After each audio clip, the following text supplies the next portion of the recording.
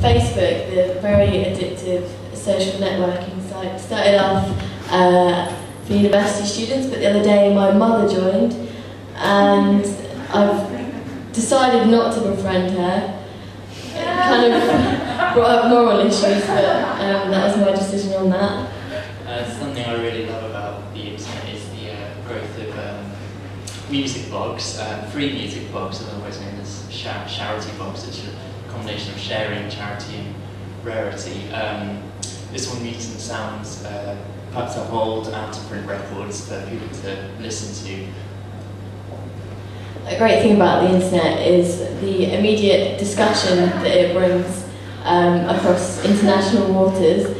So you could be, I don't know, looking up how to build a computer, and you could log on to a discussion about it, and someone's already discussing it, so you'll be able to find out really quickly.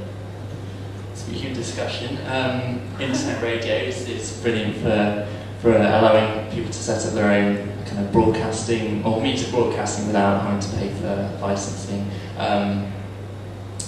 This is WFMU. I don't know if you know it, but you can listen to these people speaking in New Jersey. Another really weird thing about the internet is that big kind of communities gather, and I found one about photoshopping games characters, and that's what they do. That's terrible. I don't know if anyone else thinks that. Just a map of the world. I think something that hasn't been really brought up in the launch week of the blog is the fact that such a small percentage of the world's population actually own computers, and even a smaller percentage of that actually have access to the internet. And I thought addressing that maybe put this whole thing into more of a context. It could be a positive or a negative, but the internet has allowed for rapid development of news and blogs and raw news feeds, which could mean the death of newspapers in print. But it's also really good because...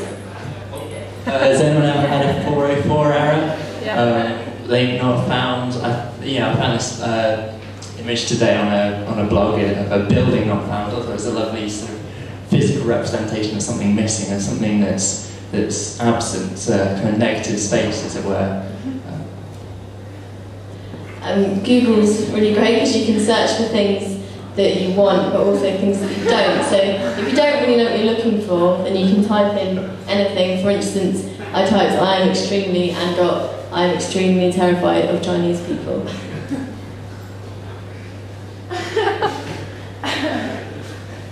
I don't know what this is. Has anyone ever seen The Fly? When Jeff Goldblum puts an orangutan in the transport. I thought maybe it's an image of when he puts a cat in, it comes out as this big mashed up thing of fur. I found this again today. It scared the shit out of me. The internet has allowed for obscure sports to flourish and find new audiences. I found the Pillow Fight League, which is a real hardcore sport in America. People like carbon monoxide, been brought to fame through it. Has anyone ever played squash near? There's a website by Alan Murray who basically designed this beautiful bit of beautiful instruction manual for how to play squash. It's a bit. I just love the design of it. YouTube, has spawned a lot of music stars. Kind of, you're popular when you've hit 3 million hits or 3 million views. But this guy who did a song called "Chocolate Rain" had several remixes made of his song, and also somebody got a tattoo of him on his arm.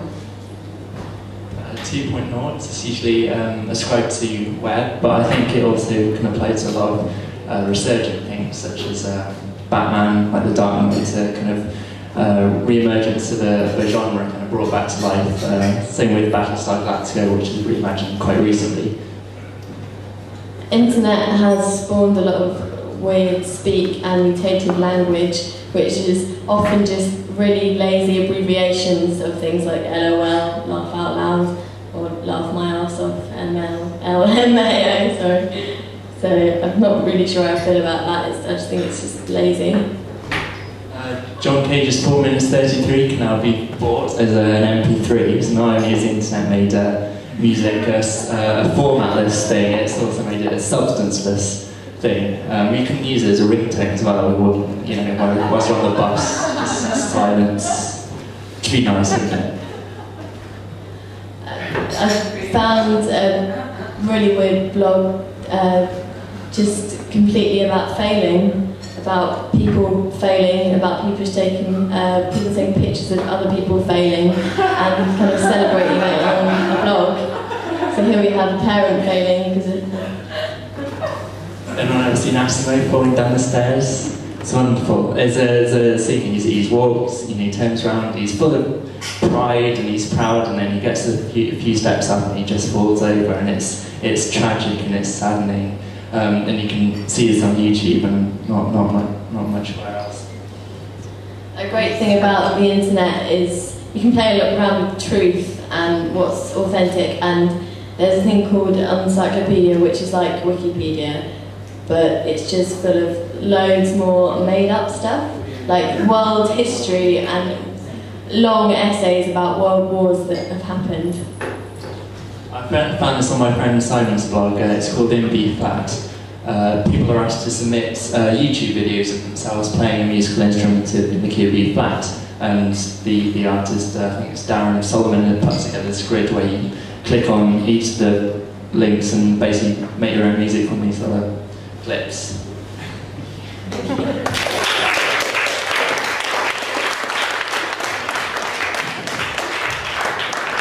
Thank you, Joanne Matthews and Giles Bunn.